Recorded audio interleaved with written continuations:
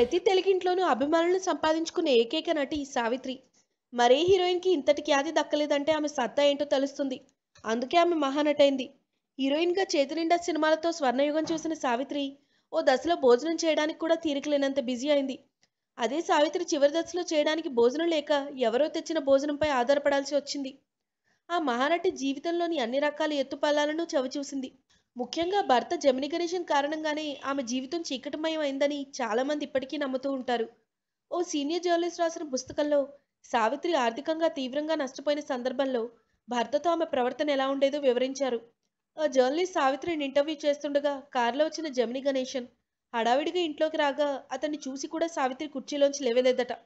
అయితే అదేం పట్టించుకొని జమిని షూటింగ్కి వెళ్ళలేదా అని ప్రశ్నించగా, షూటింగ్ ఉంటే ఏమిటి లేకపోతే ఏమిటి, నేను బతుకున్నానో లేదో మీకు అవసరం లేనప్పుడు నేను ఎలా ఉంటే మీకేంటంటూ కోపంతో మండిపడిందట.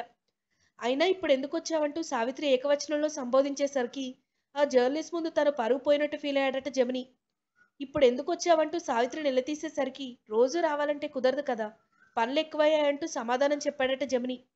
ఆ సమాధానం విని తోక తొక్కిన తాజ్పాములా బుసలు కొట్టిన సావిత్రి, నిజమే మరి, అమ్మాయిలతో డే అండ్ నైట్ షూటింగ్లు ఎక్కువైపోయాయి కదా, మీ వెధవేషాలు నాకు తెలియవనుకోవద్దు, నన్ను ఇంకా మోసం చేయాలనుకుంటున్నావా అంటూ విరుచుకుపడిందని ఆ పుస్తకంలో పేర్కొన్నారు.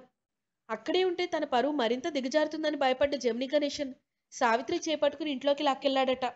అయితే ఆ ఇంటర్వ్యూ చేసిన జర్నలిస్ట్ ఆ ఘటన గురించి చెప్తూ, సావిత్రి కంటే ముందు జమిని గణేశన్కి హీరోగా అవకాశాలు తగ్గిపోయాయని, దాంతో సావిత్రి అతనికి ధన సాయం చేసిందని తెలిపారు.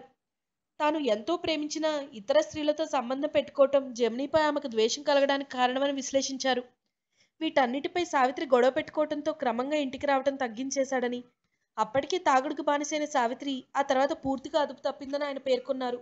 If you like the video, please like us and subscribe Tollywood Nagar.